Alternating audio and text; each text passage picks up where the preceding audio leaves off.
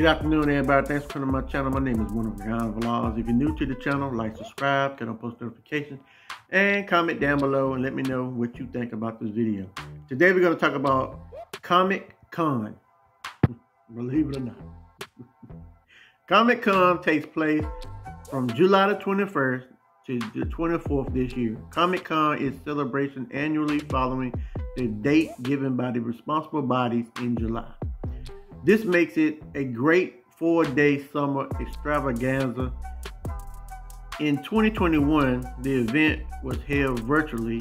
Comic Cons are held all over, but the main event that people think of is the San Diego Comic Con. Comic Con. The most well-known, one of its kind. One of a kind up in there, boo! But also has other related pop culture entertainment forms such as gaming, movies, and TV shows. It's surprisingly, the San Diego Comic Con is a non-profit event. The history of Comic Con. Comic books have played a very important role in the development of movies, books, culture, and arts as we see them today. Integral, and yet distinct district part of the pop arts. Comic books are replete with gripping, bright pictures and colors and actions. They are superheroes, villains, funny characters, and generally great stories that are brought to life all through the pages of a comic book. So that's what it was. These books shape and predict the initial journey into the realm of superheroes and action characters. Many of the movies we watch today, including Spider-Man, Batman, and several others, all started in comic books. And that's facts. That's facts, though. Without the comic book, there wouldn't be no Batman, Superman, Spider-Man, and all that. Comic conventions started in San Diego in 1970 with a group of comic book lovers. In the beginning, it was called the Golden State Comic Book Convention.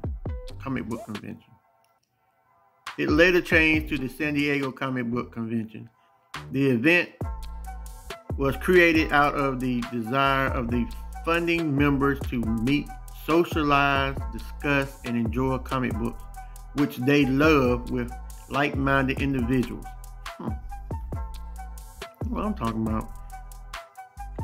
Over the years, the increased Patreons,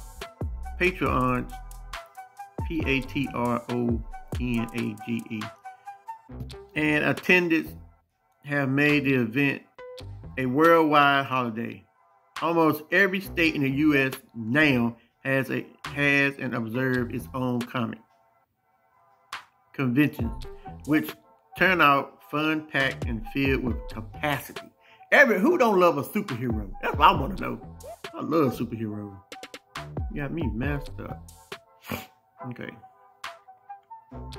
Comic Con not only enjoys comic books and characters, but encompasses the spectrum of pop culture, animation, fantasy, horror, video games, and more. Over 100,000 people flock to the San Diego Convention Center every year to enjoy the event and partake in the fun-filled festivities in the past few years. Records are broken and recorded in the Guinness Book of World Records of 130,000 people attending. Whew. God dog. Timeline. The first comic. Rodolph, a Swedish artist, developed the first comic book titled The Adventures of Obadiah Old Book. Anyway, 1930, superhero comic. Superhero and Batman comic books are created, giving rise to other superhero comics. Yeah, they was the first one that I know of. 1950 Comic Con. Comic Con is stated, it started by Dorf and Ken, Richard, and Mike. Can't pronounce the last name, so I didn't see it. Summer 2003 summer event. This marks the beginning of the Comic Con celebration in July every year. Boy, I like to go to one of them things, the costumes and stuff. That'll be fun. Comic Con activities. Number 1, attended.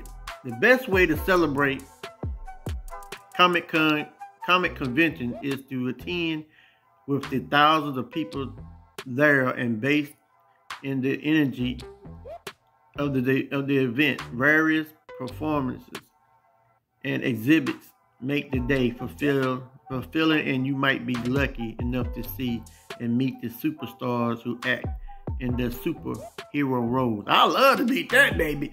Yes, sir. Okay. Number 2, get a comic book. Can't attend the event? No problem. Get yourself some comic books and read them. Have great fun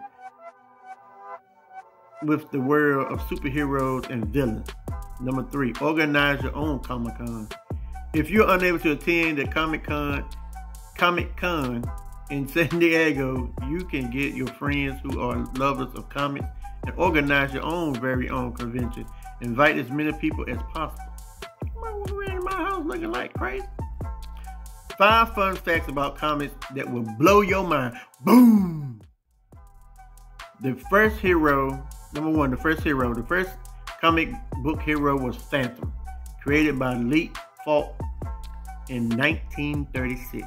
Okay, it was the Phantom. Okay. Number 2, the most expensive comic book, a 1962 copy of the comic book Amazing Fantasy, was sold for $3.6 million at an auction. Number 3, the largest comic book market. Japanese comics called manga is the largest comic book market in the world, with over 2 billion manga sold every year. Number 4, the golden age of comic books. The first Superman comic book in 1938 ushered in a new age of comic books and superheroes in the world. And number 5, the most beloved superhero. According to research, Spider-Man is the most loved superhero in the world. Not the state, in the world. Okay. Why we love Comic-Con? A, it is an opportunity to enjoy art. Comic books are art, rooted in pop culture. Comic books and common and immersive, and the convention itself, it is celebrated of the art. B, it's fun. Meeting hundreds of thousands of people who love the same thing as you is a great feeling. You get to see other people enjoy themselves and also get to enjoy yourselves too. C, celebrate our superheroes. This is another opportunity to celebrate the superheroes that made our childhood fun. It is time to celebrate and appreciate these superheroes, from Batman, Spider-Man, Robin, and even the newer ones and their creators. That was fun-filled, a lot of hard words, but I still made it through, thank God. So if you're new to the channel, like, subscribe, turn on post notifications so you never miss a video. Comment down below. Let me know what you think about this video.